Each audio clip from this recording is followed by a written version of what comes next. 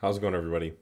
So I believe this will be my fourth dietary adjustment or check-in video, if you want to call it, leading up to my competition prep. And today, basically, we are going to go over the conclusion of my mini cut and talk about how that went. So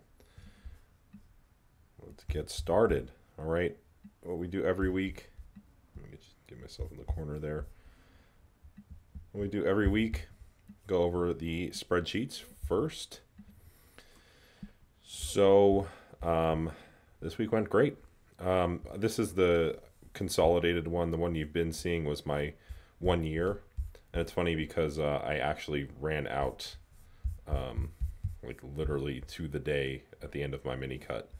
So this is 1 year of periodized massing and mini cutting and cutting, all laid out. It's really cool to see it kind of finally, kind of plotted on a chart.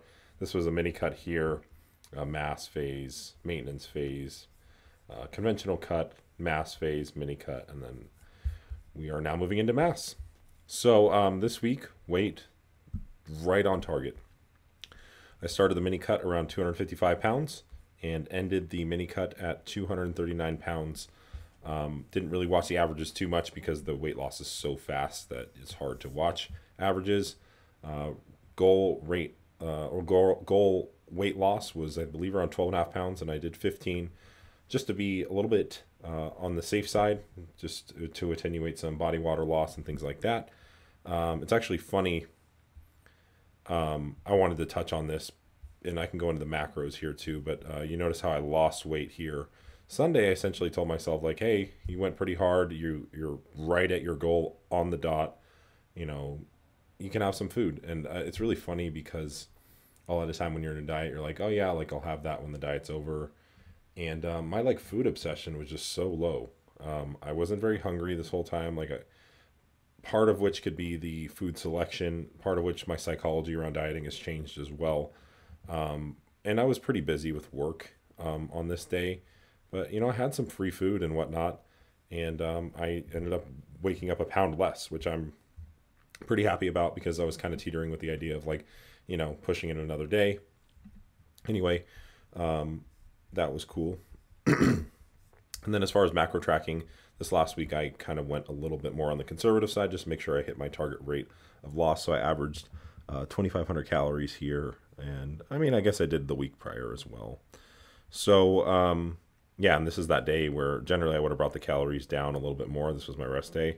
And I just I had like a burger, and I just made sure I tracked everything, and was able to actually go down a pound in weight. As far as food selection, I mostly had, for my carbohydrate sources, I basically picked the most satiating per calorie carbohydrates. So I had mostly potatoes, oatmeal, strawberries, because you can eat a large volume and they're a very low amount of calories per gram. So lots of fruit, potatoes, and oatmeal for my main carbohydrate sources. And then beef and eggs for most of my protein sources. And fats were ancillary, just coming from my food selection, from the red meat and the eggs. And basically just ate mostly whole foods, had a big salad at the end of the day. I also kind of listen to hunger cues. So meaning if I wasn't hungry in the morning, I wouldn't eat, or maybe I'd have a protein shake before going to the gym, which is actually nice because I was doing a lot more heavy compound lifting. So I didn't have as much pressure on my stomach, and I wasn't digesting food when I was training.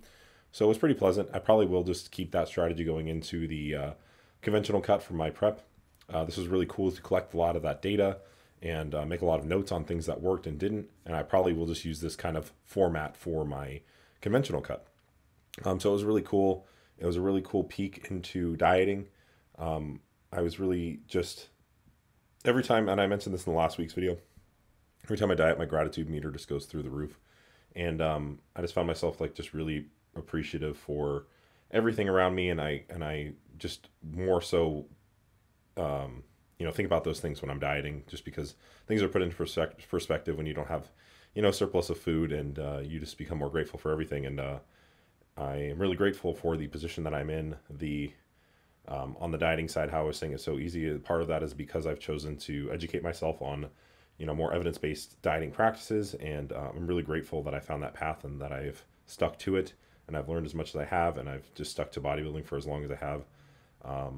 It's just been really cool. It's been really cool to see out what I can do and the power that I have, especially when I actually understand what drives a lot of these processes and how to do them appropriately with, a scientific approach. And, another way that that is shown is through my pictures and the actual change that I had.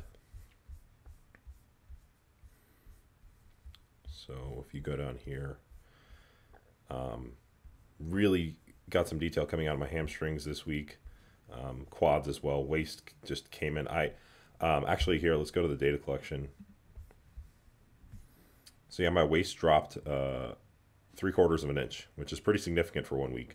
And this is pretty on par with like how my waist normally drops. Like I've had this conversation before with some people, but basically like a part of the reason in which I chose to pursue bodybuilding was I was working out and I had gotten into like Arnold and stuff, and I noticed and this is kind of weird and off tangent, but I noticed that I had a very similar structure to Arnold, just as far as rib cage and waist and I kind of could see before I got into bodybuilding that I had some structural advantages, and big rib cage, small waist, and then further into that I also learned that my legs were a very strong point and had really good sweeps.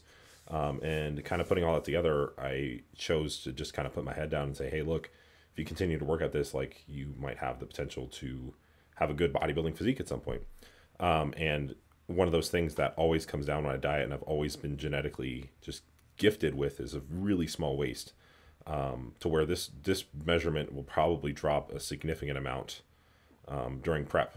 And if I can manage that while maintaining my muscle size, the proportions I get are pretty nutty, just with the big rib cage and the lats sitting on the rib cage.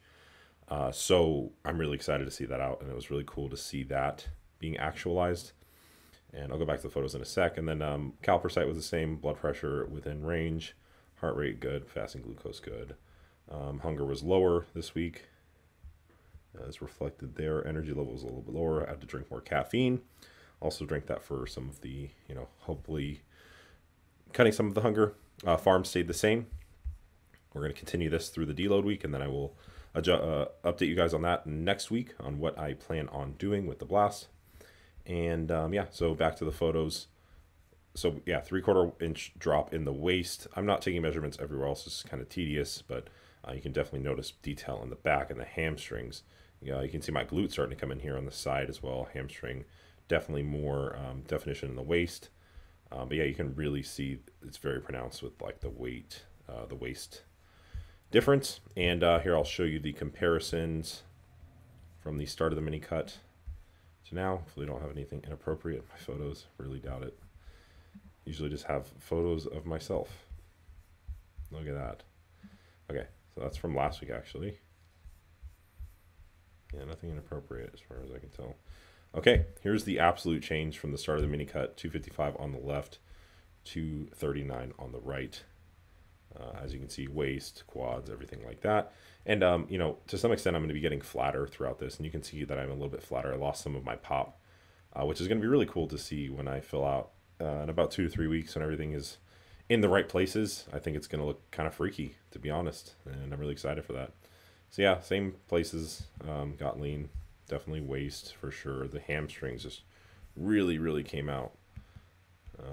That's not it. Yeah. Waist really came out here. Again, I do believe, not to blow smoke up my own ass, but I do believe that this will be pretty crazy just with how small my waist is, how much mass I have put onto my lats and my arms, and the legs have always been there for the most part. I kind of hit this shot a little bit weird, but you can still see the hamstring definition there. This shot looks way better. It probably was a little bit more twisted, but definitely looking really solid there. And that's about it.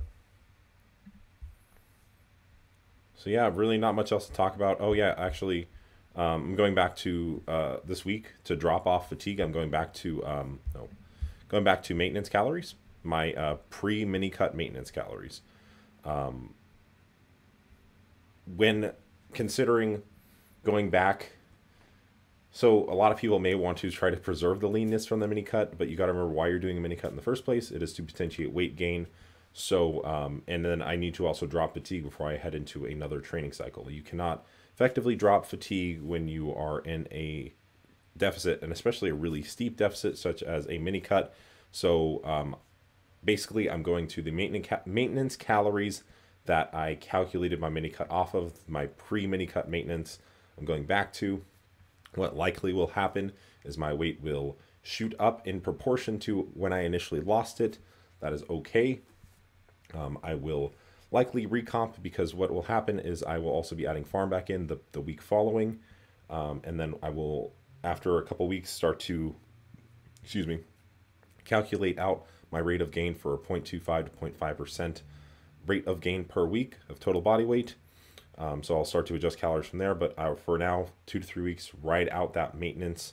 I'm gonna have some free meals, try to enjoy food a little bit more, as I noticed I kind of just wasn't doing that before, and I have, contest prep coming up, so I need to, have some meals out with my girlfriend and live a little bit more normally, just so that when I get into contest prep, I can focus and not feel like I'm missing out or anything like that.